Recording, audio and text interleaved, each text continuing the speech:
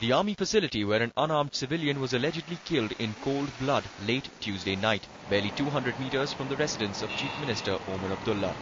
45-year-old Abdul Rashid Reshi, army claims, tried to scale over a boundary wall with an intention to conduct a reconnaissance for a Fidain attack.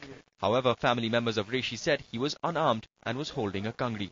वो हमको मिलने आया था, वो मेरा देवर है। एक तो ये बहरा था, दूसरा ये गूंगा है, तो बाकी उसका माइंड ठीक है। आर्मी वालों ने मारा और किसने मारा? सभी तो बोलते हैं, पुलिस वाले भी बोलते हैं आर्मी वालों ने मारा उसको। The police have registered a case and started their investigations.